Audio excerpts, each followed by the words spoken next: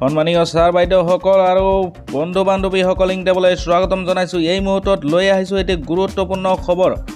অসম চৰকাৰৰ তৰফৰ পৰা নতুন এটি SOP জাৰি কৰা হৈছে আজি 24 জানুৱাৰী 2022 তাৰিখত। আসাম ষ্টেট ডিজাষ্টাৰ মেনেজমেণ্ট অথৰিটিয়ে এই নতুন SOPটো ঘোষণা কৰিছে আৰু প্ৰকাশ কৰিছে।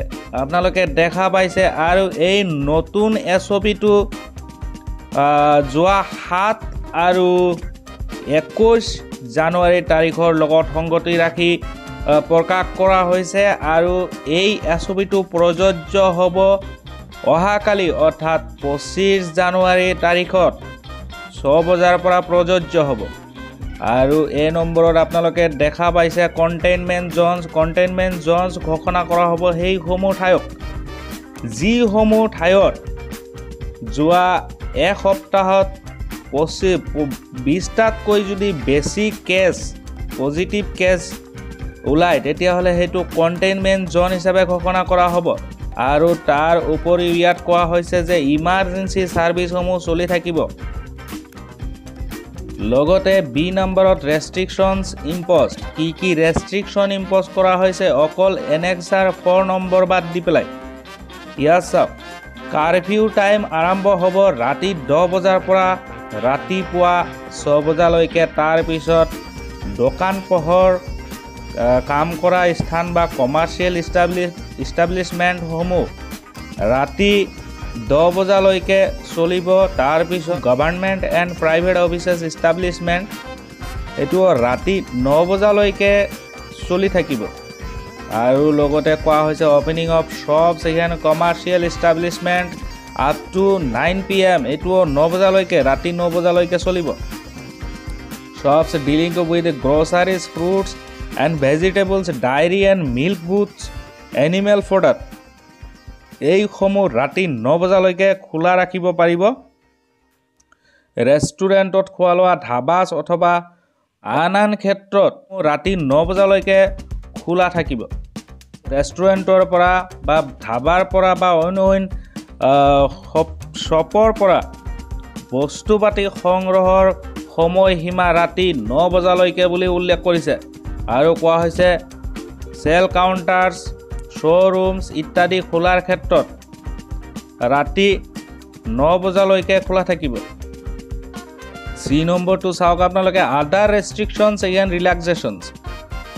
আন ক্ষেত্ৰত কি ৰিলেক্সেশ্যন থাকিব আৰু ৰেষ্ট্ৰিকশ্যনছ থাকিব চাওক। All government ছাৰ্ভেণ্টছ including contractual and fixed pay should be fully vaccinated and shell attend office. সকলো গভৰ্ণমেণ্ট ছাৰ্ভেণ্টছ, চৰকাৰী কৰ্মচাৰী যিমান আছে, কণ্ট্ৰেকচুৱেল বা ফিক্সড পে আদি কৰি সকলোৱে কিন্তু অফিচ এটেণ্ড কৰিব লাগিব।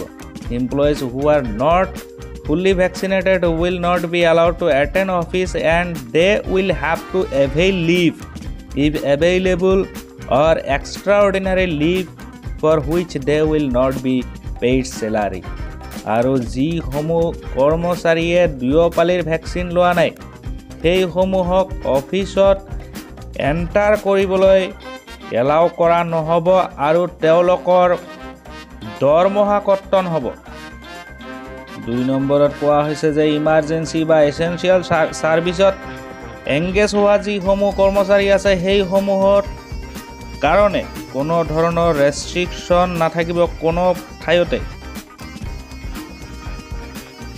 ইয়াৰ উপৰিও 3 নম্বৰত কোৱা হৈছে অৰ্গেনাইজেশ্যন যেনেকুৱা গভৰ্ণমেণ্ট বা প্ৰাইভেট যিসমূহে এছেঞ্চিয়েল বা ইমাৰ্জেঞ্চি ছাৰ্ভিচ প্ৰদান কৰি আছে সেইসমূহৰ কাৰণেও কোনো ধৰণৰ ৰেষ্ট্ৰিকশ্যন নাথাকিব।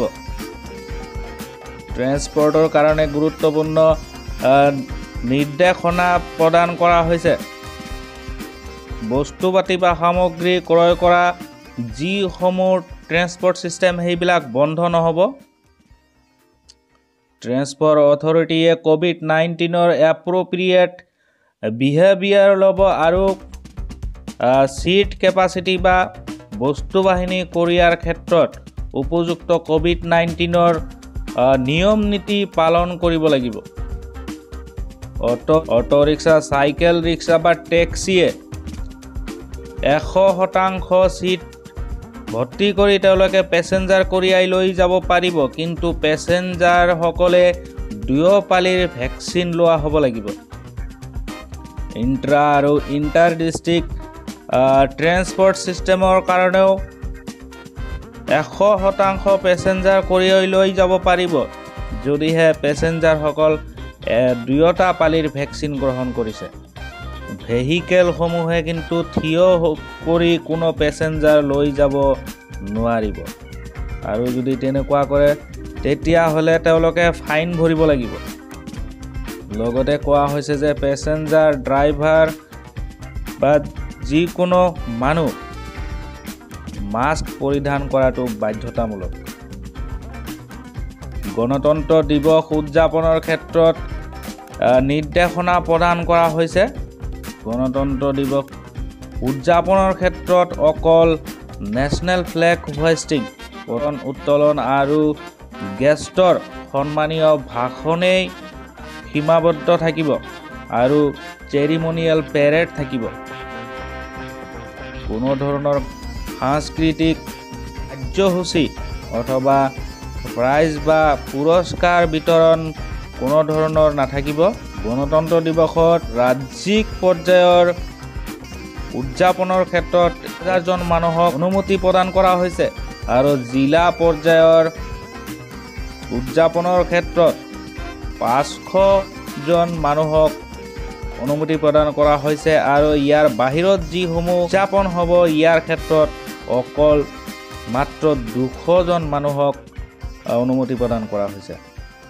গণতন্ত্ৰ দিৱস উপলক্ষে গণতন্ত্ৰ দিৱসৰ আগত বা পিছত কোনো ধৰণৰ কাৰ্যসূচী গ্ৰহণ কৰিব নোৱাৰিব। আৰু গুৰুত্বপূৰ্ণ নিৰ্দেশনা প্ৰদান কৰা হৈছে স্কুলৰ ছাত্ৰ-ছাত্ৰীসমূহৰ কাৰণে। স্কুলৰ ছাত্ৰ-ছাত্ৰীসমূহে গণতন্ত্ৰ দিৱস উদযাপন পেৰেড অথবা মাৰ্চ পাষ্টত ভাগ ল'ব নোৱাৰিব। মাত্ৰ অকল পুলিচ বা ছিকিউৰিটি পাৰ্চনেলসকলে বা হোমগাৰ্ডসকলে যিসকলে দুয়োপালিৰ ভেকচিন লৈছে তেওঁলোকেহে এই পেৰেড বা মাৰ্চত অংশগ্ৰহণ কৰিব পাৰিব। শিক্ষা অনুষ্ঠানসমূহৰ ক্ষেত্ৰত গুৰুত্বপূৰ্ণ নিৰ্দেশনা প্ৰদান কৰিছে। সকলোবোৰ শিক্ষা প্ৰতিষ্ঠানত স্কুল, কলেজ, ইউনিভাৰ্চিটি আদি কৰি ভাৰ্চুৱেল ক্লাছ কৰিবলৈ কোৱা হৈছে, অৰ্থাৎ অনলাইন ক্লাছৰ ওপৰত গুৰুত্ব প্ৰদান কৰাৰ কথা কোৱা হৈছে। গুৰুত্বপূৰ্ণ খবৰ হ'ল যে 8ম শ্ৰেণীলৈকে সকলোবোৰ জিলাতে ক্লাছ বাতিল কৰা হৈছে। তাৰ পৰিৱৰ্তে ভাৰ্চুৱেল অপশ্যনত ক্লাছ কৰাৰ ওপৰত গুৰুত্ব প্ৰদান কৰা হৈছে, আৰু পৰিস্থিতিৰ ওপৰত বিবেচনা কৰি পৰৱৰ্তী সময়ত শিক্ষা বিভাগে ইয়াৰ ওপৰত গুৰুত্বপূৰ্ণ সিদ্ধান্ত গ্ৰহণ কৰিব, স্কুল খুলিব নে নাই। সেই ক্ষেত্ৰত 9ম শ্ৰেণীৰ কথা কোৱা হৈছে। 9ম শ্ৰেণী সকলোবোৰ জিলাতে একদিন পিছে পিছে ক্লাছ হ'ব। হায়াৰ এডুকেশ্যনৰ ক্ষেত্ৰত গুৰুত্বপূৰ্ণ নিৰ্দেশনা প্ৰদান কৰি কোৱা হৈছে ডিগ্ৰী, পোষ্ট গ্ৰেজুৱেট, ফাইনেল ইয়াৰ ষ্টুডেণ্ট, ইঞ্জিনিয়াৰিং, মেডিকেল কলেজ এইসকলে যিসকল ছাত্ৰ ছাত্ৰীয়ে দুয়োটা পালিৰ ভেকচিন লৈছে তেওঁলোকৰ ক্লাছ চলি থাকিব।